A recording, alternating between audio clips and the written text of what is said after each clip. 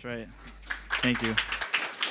So I'm a user experience designer and not a content strategist. I think we have a lot in common, and I've learned a lot from you the past couple days. So yeah. Before I begin, I want to say thank you very much for helping me figure out all this tech stuff, and thanks to Sasha and all the organizers here who've done a great job putting on a wonderful event. And more than anything else, thank you. You could have been anywhere in the world right now, and you decided to be right here with me. So I'm going to take all that love and give it right back to you. All right. So let's get started. You want to?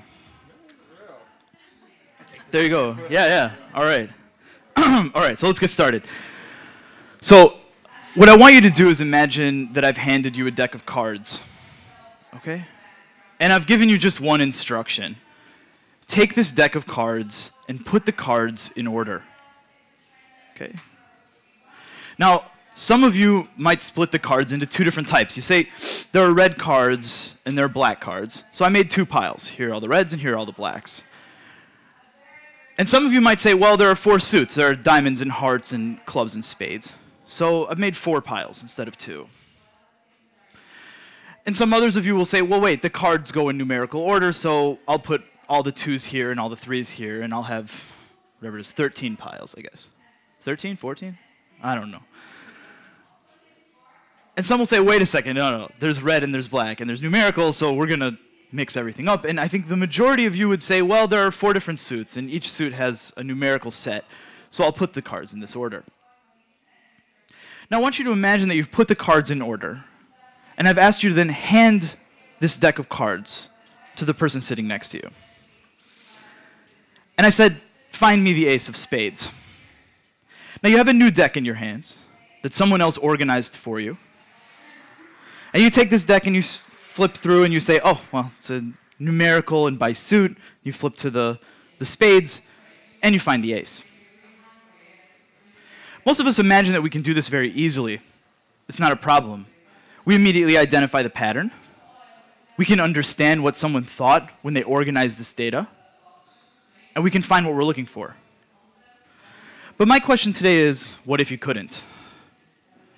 What if your cognition worked in a way that made it more difficult for you to find this information? So today I'm going to talk about three things. I'm going to tell you about dyslexia, what dyslexia means.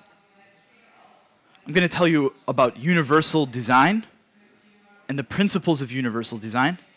And I'm going to tell you how we can use universal design to create a better world, not only for those who have dyslexia, but for everyone.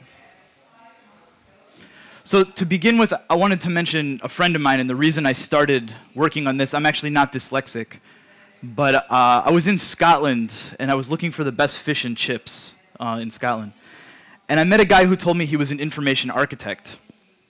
And he told me, I'm really great at what I do because I'm dyslexic.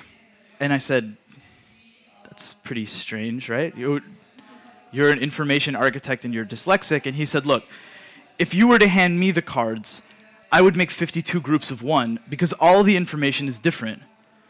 And only once I had seen all the information all in one place in every individual group, only then could I create a hierarchy for that data. So Francois Rushdie, who works at Border Crossing Media, he would go into rooms and cover the walls with the information in order to assemble the organization for the data, for his content. I guess this is his content strategy? I don't know. All right. So, like I said, I'm not dyslexic, but that's how I got interested in this topic. And I did what I believe to be the largest UX study on dyslexia. And from that research came this presentation. So this is all based on original research. For anybody who's interested, and this is so weird, but I've offered this everywhere I've gone to say I will open my research to anyone who's interested. And up till now, no one's looked at it except me. So if you're interested, it's yours. Just let me know. I'll link you to the GDoc. So what is dyslexia? Now, when we talk about dyslexia, and like I said, I'm not dyslexic, what we're really talking about is the human body. And the human body has lots of inputs. We have taste, and we have smell, and we have touch, and we have our sight, and we have our hearing. And all these inputs contribute to our brain that processes this information. And when we talk about cognition, and in this case dyslexia, we're really talking about a brain who has trouble cracking the code of the inputs that it receives. Now, I know this is a dumbed down version. I'm not a neuroscientist, but this is the best example I can give you. Now, when we think about dyslexia, we generally think about something like this, right? Words that have letters that are flipped around or whatever it might be. But this isn't a vision problem. And I want to state that very clearly, because we generally look at something like this and think, oh, okay, well, they're seeing something different than me. But it's not. They're seeing the same thing as you, but their brain is processing it in a different way. So to them, it may appear like this because the brain is processing words in a different way than how we might process the words. And I don't really know what the opposite of non-dyslexic, I don't know, non-dyslexic things.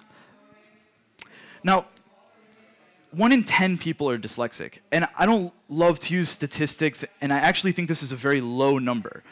But the scale of dyslexia is very wide. So there are some people who are incredibly dyslexic, and there are some people who are barely dyslexic and don't realize that they have dyslexia even.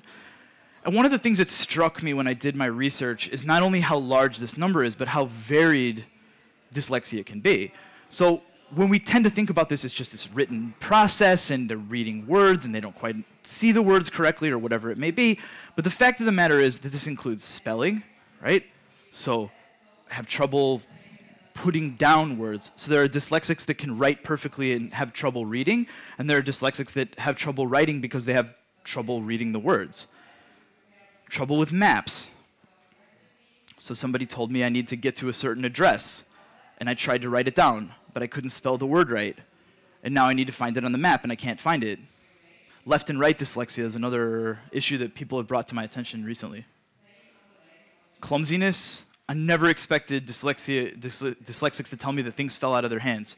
It's like something we don't associate with dyslexia whatsoever that can be debilitating. Trouble with math. This is like a lot less talked about than trouble reading. We think about children in class and they have trouble reading and the teacher hands them some assignment, but we don't talk nearly enough about numbers. So now I asked you to spell my address and to write down the house number, and you still had trouble finding it on the map. Short-term memory. So I hand you something to read, and you get to the bottom of the page, and it took a lot of effort, but you read it, and you can't remember what you read. And finally, organizational skills. Now, I want to note that dyslexia isn't exactly a disability. Many dyslexics claim that it's the key to their success, and I think they say, like, there are more dyslexics that are running Fortune 500 companies than non-dyslexics. So this isn't necessarily something that has to be debilitating.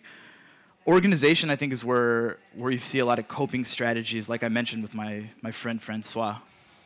By the way, the fish and chips in Edinburgh is not so great.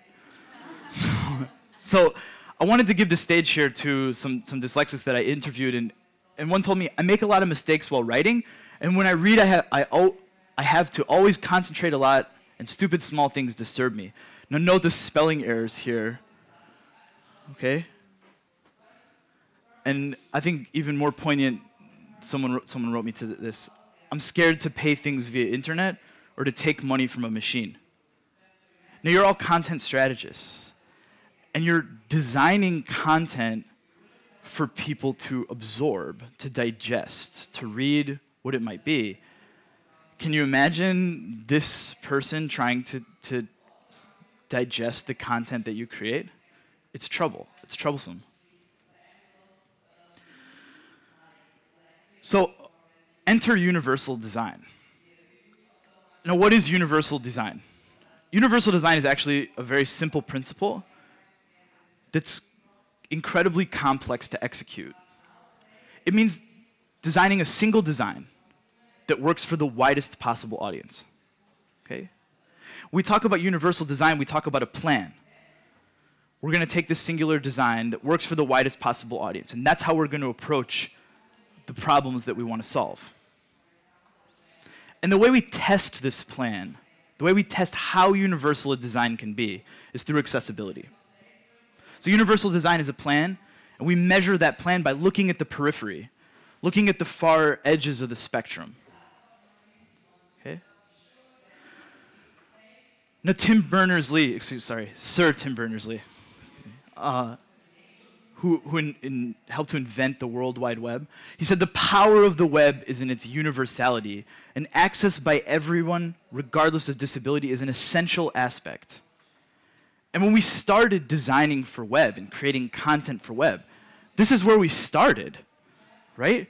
We started with this place and we said, regardless of race, religion, national origin, wherever you are and whatever language you speak, we're going to create this plane, this place where everybody can be there and it's egalitarian and it's equal. But we've reached a point of where the playing field is no longer level. And universal design will help us level this playing field. Now, this is actually my favorite slide in this presentation because we really do tend to look at this woman in a wheelchair and think that the wheelchair is what inhibits her from climbing the stairs, but it isn't the wheelchair that makes a place inaccessible, it's the stairs, right? We designed the building. We just didn't design it for the people that may want to enter that building, okay? And it's not the user that makes the web inaccessible, it's the designer. It's not your users who may have trouble digesting the content. You're the content strategist. You're creating the content. So you have an obligation to reach those people regardless of what their cognitive state may be. So if a design is accessible, it's not necessarily universal, right? If I have like hearing aids, I won't have superhuman hearing right now because I don't have, that's solving an accessibility problem. But if a design is universal, meaning it works for everyone, then it must be accessible. So I'll show you some examples. In 1960s, Berkeley, California had a problem that they had a lot of people in wheelchairs, and the wheelchairs were riding on the street because they couldn't get up onto the sidewalk. So there's, a truck and a wheelchair. That's not a great combination on the street. So they installed this, oh, you can't see the laser pointer. All right, so they installed this, this like ramp, right? It's a pretty simple thing. You see it everywhere here in Germany as well. And suddenly, everyone was able to use the street more conveniently. If you were riding a bike, if you had a baby carriage, if you're moving apartments and you want to wheel your stuff up onto the curb, these were major problems. And they were solved by a more universal design. Swimming pool, actually most accidents in a swimming pool happen on the stairs. So in entering and exiting the swimming pool, I hope you can see like way in the back, there's a ramp here that goes in. So imagine you can't swim or you're elderly, right? A 6-year-old who can't swim that wants to walk gently into the water. An elderly person that may have trouble going up and down a ladder and I just cannonball in. I can't go into a pool and a ladder. So this design works better for everyone, right? It's a simple design solution that works better for everyone. This actually here for content, there's a layer of braille over the cab information in Chicago. I'm from just outside Chicago. And so we have the same content that works better for those who are sighted and those who are blind at the same time. Now, I want to mention this as well because the Dialogue Museum is right here on this street, and I went yesterday and did a 2-hour tour pretending to be blind, basically. You're in a dark room, and they take you around with a walking stick, and you walk through. And I asked our blind guide in the end, so you have this thing that beeps, it makes this clicking noise, the tick, tick, tick, tick, right? So you have this auditory clue that tells you it's safe to cross the street, and you have something you can see that tells you it's okay to cross the street. But I know there's also a touch-based thing that vibrates underneath so you can feel it. And she told me one of her biggest challenges here in Germany was that at night they turn off the sound so as not to disturb people. Well, she's blind, so she doesn't know if it's night or not, I guess. But she just doesn't hear the sound anymore at the street crossing. So she has to use the vibration underneath the box. So here we have something that's created for those with disabilities, but works better for me too, right? Because I walk around with Michael Jackson in my headphones. Don't laugh, I love Michael Jackson. So I have Michael Jackson turned up in my headphones, and I may not hear that it's okay to cross the street, but I see the visual clue. Now, it wasn't created for me, but it was a universal design that worked better for me and for others. And we see this in digital as well. Fingerworks, which is a company that was purchased by Apple in 2005, used gestures to help solve problems with carpal tunnel syndrome. So if you had problems with your wrist, they said it was more difficult to use a mouse. So, hey, we have this great idea. We're going to use this thing we like to call gestures on touch interfaces. And there are a lot of companies that did similar things, but Fingerworks is one that was purchased by Apple. And a lot of what we see today came from this idea of we have to level this playing field so that people who have carpal tunnel syndrome and people who don't have carpal tunnel syndrome will both be able to operate the same piece of technology. So Luke Wroblewski, who's a well-known user experience designer, he's begun to say that he tries to design for one eyeball and one finger, right? So that this is the most universal, I guess, we have as a design principle today. There's one eyeball and one finger, and he's designed this application called Polar. If you have an iPhone, you should download it. It's really fun. I don't have an iPhone, but it's still really fun. So you basically just scroll up and decide between two things, like hot or not, or whatever it might be, and then you just keep scrolling. So it's very easy and ergonomical, and it works for an enormous vertical. So how do we use universal design to design for dyslexics, and in turn everyone else? Right? How do we use dyslexia as a lens through which we can look and create a better world for everyone, right? A better way to use the technology that we all have with us today.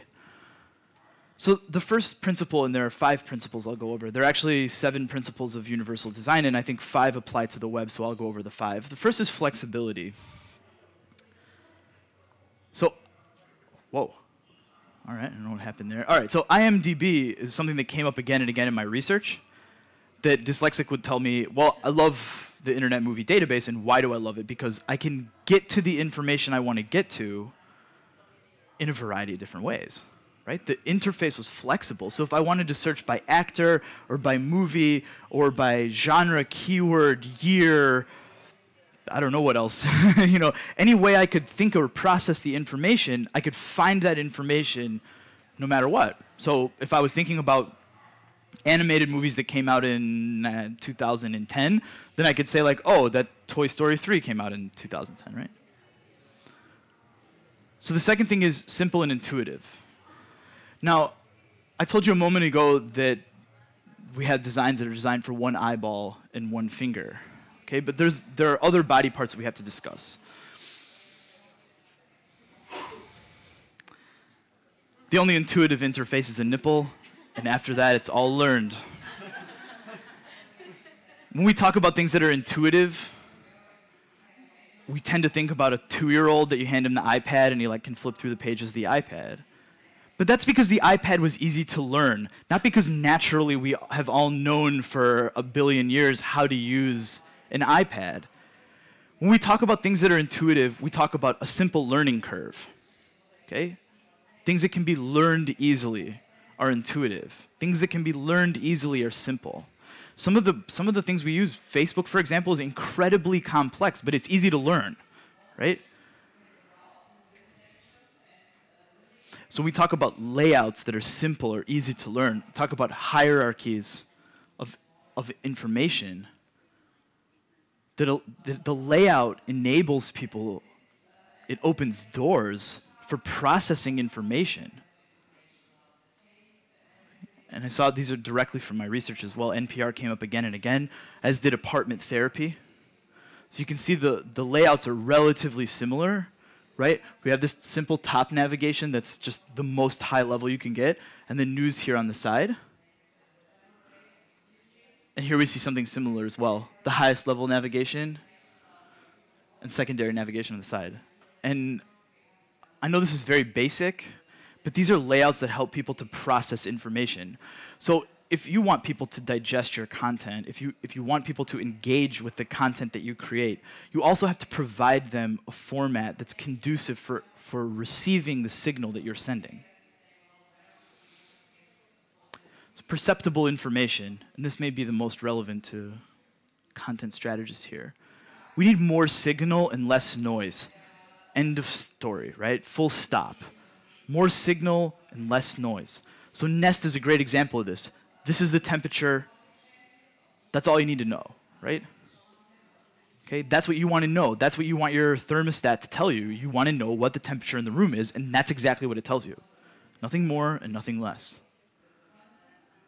These are airline boarding passes. I flew here from Tel Aviv through Istanbul.